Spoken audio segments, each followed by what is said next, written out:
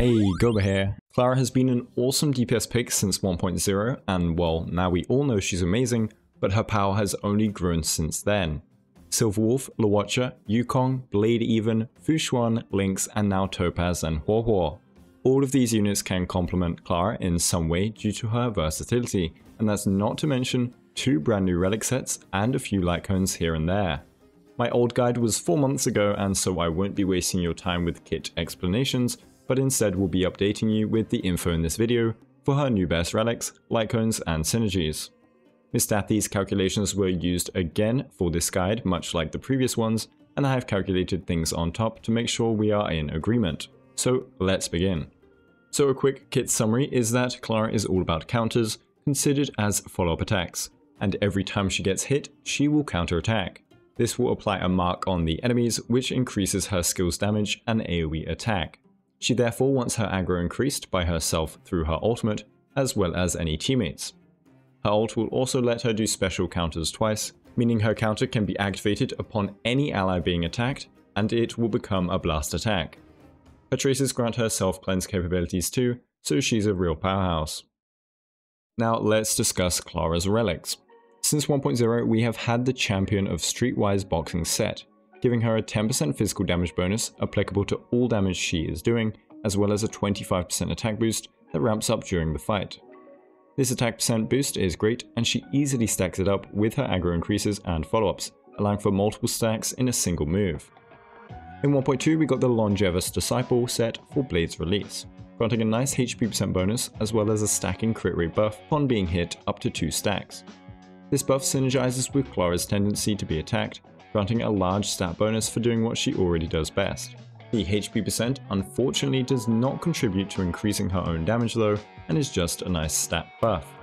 Finally in 1.5 the Ash Blazing Grand Duke set was released, benefiting nearly every unit with a follow-up. It gives a 20% damage bonus to follow-ups, meaning her counters receive a 20% damage buff, but this also means you lose the 10% damage buff to all physical damage, making her skills a bit weaker. It then increases the wearer's attack by 6% every time the follow-up deals damage, up to 8 times for 3 turns, and then it replaces itself during the next follow-up attack. The problem with Clara is she has a one-hit counter-attack, giving her a measly 6% attack buff, much weaker than the 25% from the boxing set. If she does an enhanced counter, it can hit up to 3 units, but that only brings her to an 18% attack buff. However, we can still abuse the 2-piece of this set. So for relic standings, we have the Champion set, followed by the 2-piece Duke set, combined with the 2-piece physical. This will grant a 10% damage buff to all damage, and then an additional 20% to all those follow-ups, which are the core part of her damage profile.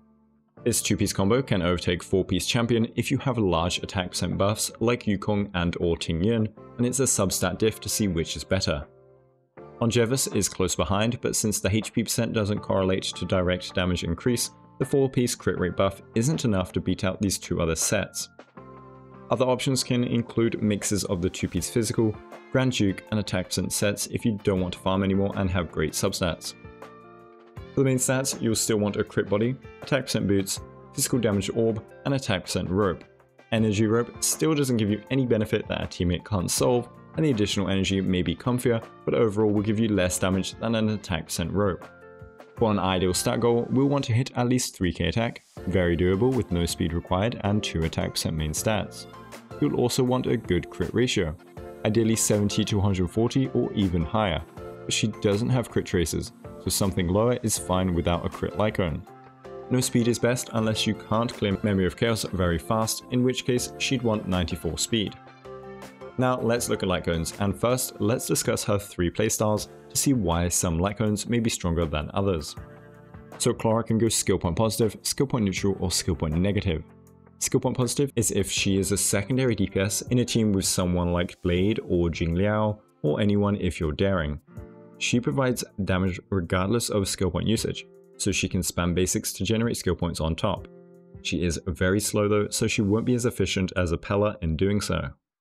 Skill point neutral Clara is usually if you're E0 or if you have 2 buffers or debuffers that are consuming tons of skill points.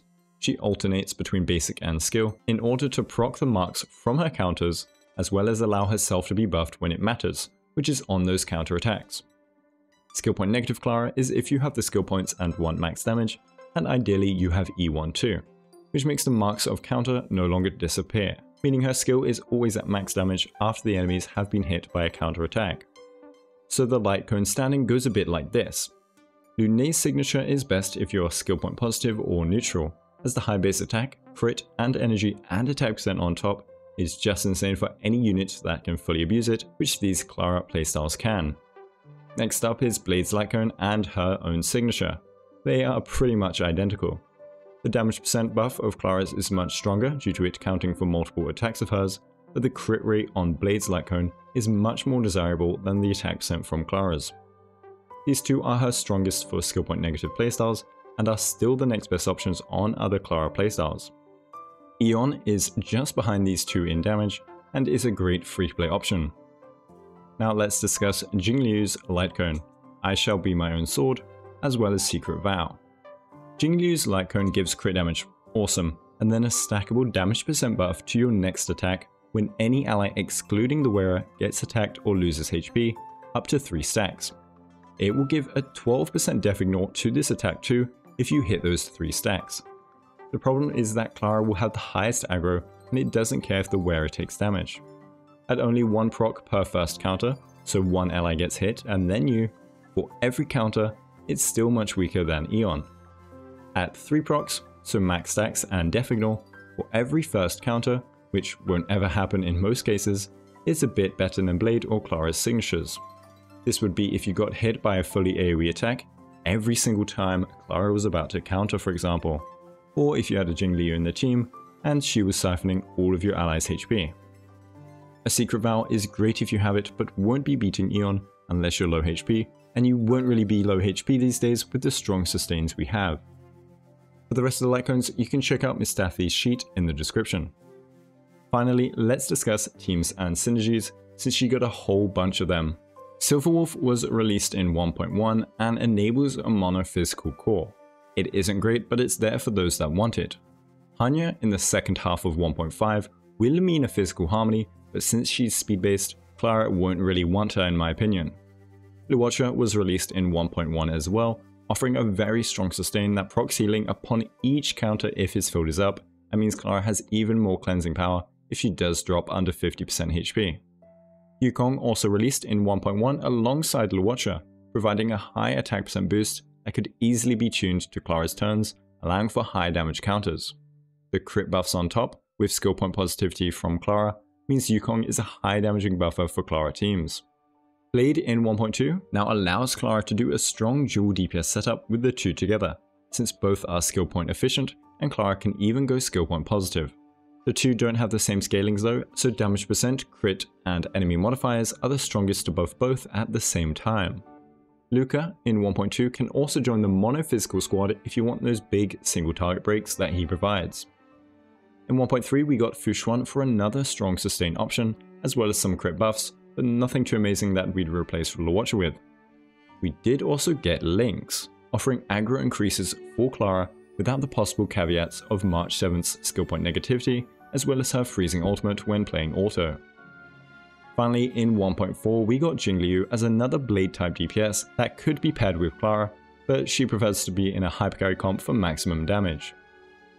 And then we got Topaz in the second half of 1.4, who is Clara's best teammate for overall team damage, combining both high personal damage and damage amping capabilities. She can be buffed by Tingyun or let Clara take up all the buffs and energy, or you can do a mix of both.